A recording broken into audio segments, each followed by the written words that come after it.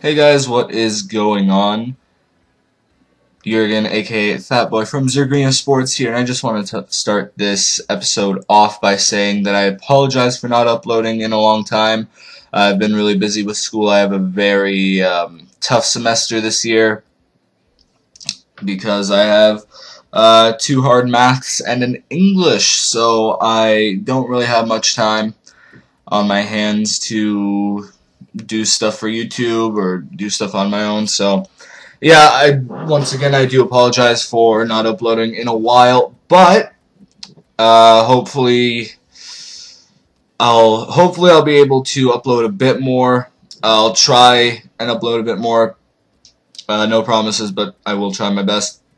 Here you can see we're offering some contracts to our players, with contracts running out at the end of the season. And our first game of the episode is away to Parma. I actually recorded this footage quite a while back. I recorded this footage, I believe, a week after FIFA came out, and it's November 6th as I'm recording this voiceover.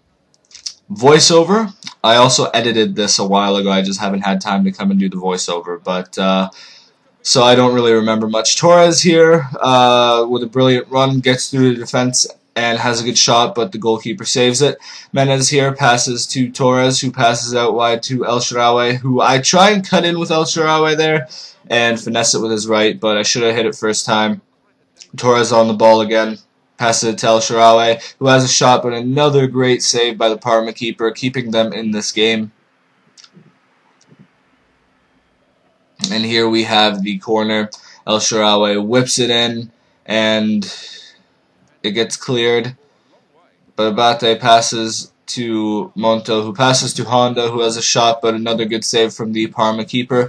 Torres on the ball again here, gets past the defense, has a shot, but a great save from the Parma keeper again. The keeper for Parma had a very good game.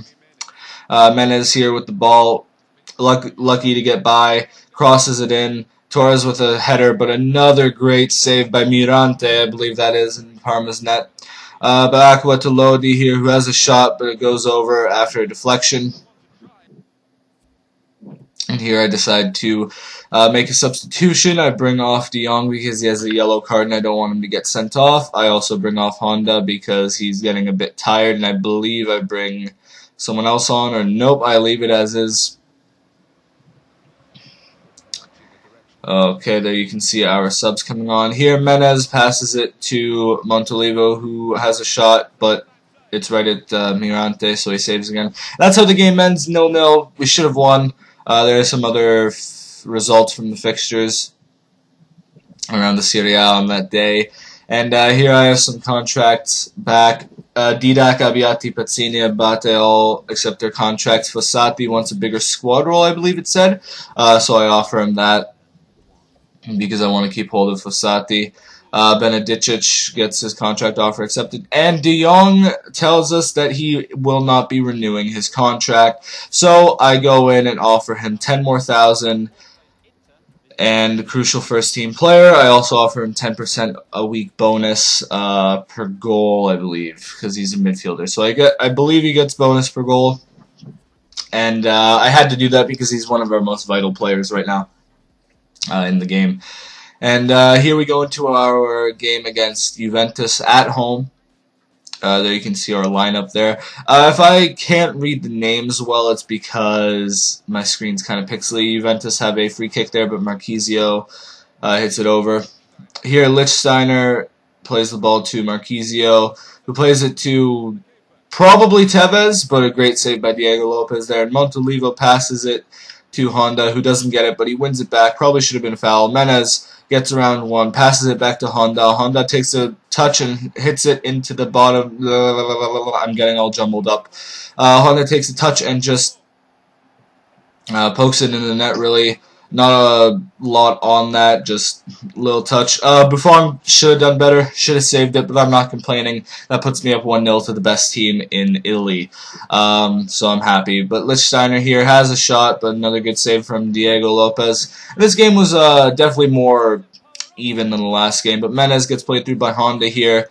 He plays, and then there's a mix-up here, but De Jong plays it to El Shaarawy, who gets past one, cuts inside, cuts in, and finesses it into the bottom right corner to put us up 2-0 in the 72nd minute, I believe that is, against Juventus. And at this point I was really happy because I had drawn my first 2 games, and I didn't think I thought I was going to have a bad season because I drew against Parma when I had that many chances. I just didn't think things were going to go well for me this season.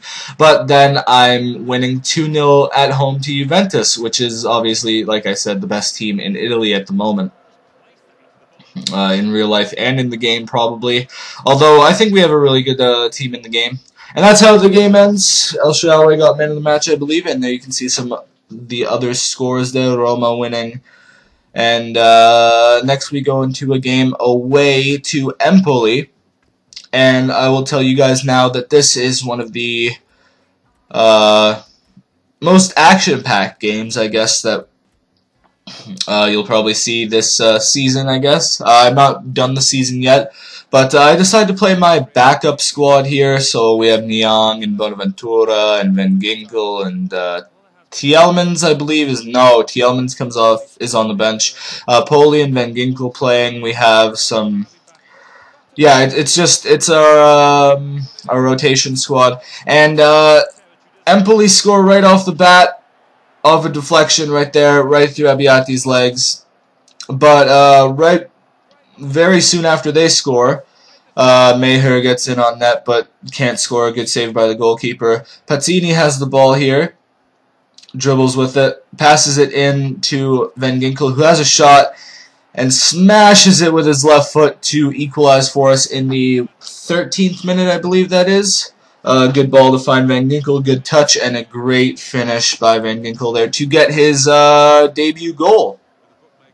Or first goal, sorry. I think this was his debut as well, so that's good, but correct me if I'm wrong. And here Maher gets through the defense and has a shot very similar to Van Ginkel's in the sense that it was with the left foot, roughly the same position, roughly the same area of the net that they shot on. But he hits it bar down and puts us 2-1 up, getting his first goal.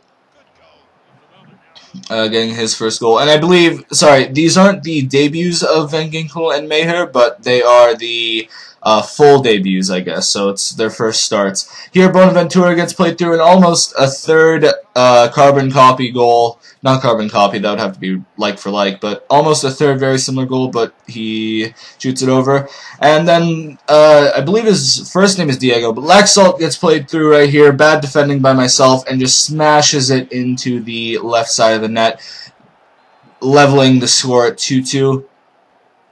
Here Van Ginkel gets played through, plays it to Pazzini, who has a shot, but he misses the target. And at this point, we decide to bring on some substitutions.